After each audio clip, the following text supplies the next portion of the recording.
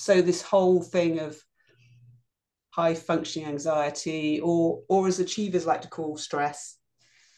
And for me, that the wake up call came in my late 20s, when I woke up one morning with half of my face was numb. And over the weeks to come, it went down my arm, down my leg.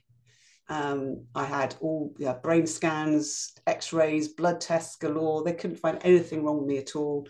They told me at one point I had MS, and then they told me, oh no, it's not MS after all, by which time I was so scared that I was going to end up disabled and not being able to fend for myself, which was my worst ever fear, having to rely on other people when I was a strong, independent woman that didn't need anybody, to suddenly have to think, well, what if I end up having to rely on others?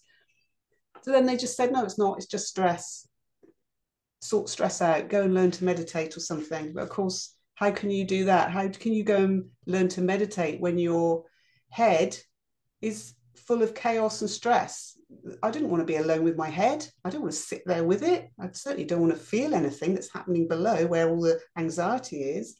So I couldn't do it, and it didn't work. And I